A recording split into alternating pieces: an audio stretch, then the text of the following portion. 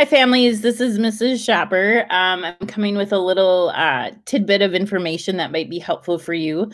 One of the things that I receive from Schoology every night as a parent is like the daily digest, I think is what it's called.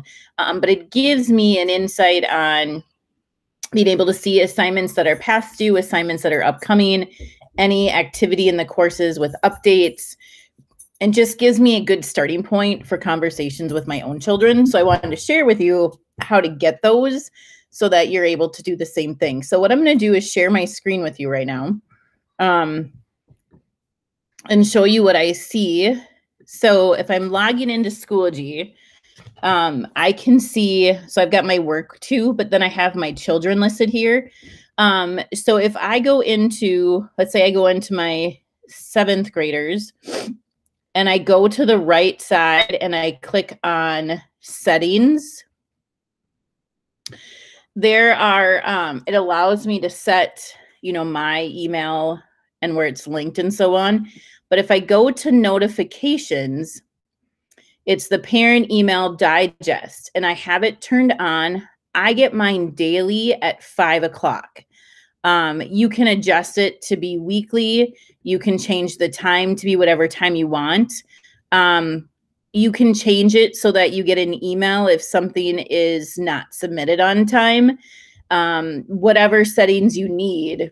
But this allows you to give you some information about what's going on. It is not the end all be all. It is simply a starting point to navigate some conversations. Infinite Campus is our grading software. So that is where the grades are reported, but this gives you some insight into some tasks that students are doing throughout the week. And then I went in also and did it for my high school student. And I went in and do the same thing. You go into settings and it's the same information. I have them set so that they both come at 5. Now, the interesting thing is that both kids come on both of them, but just to make sure I have my bases covered, I have them both turned on. My 5th grader isn't on Schoology yet, so we don't need it.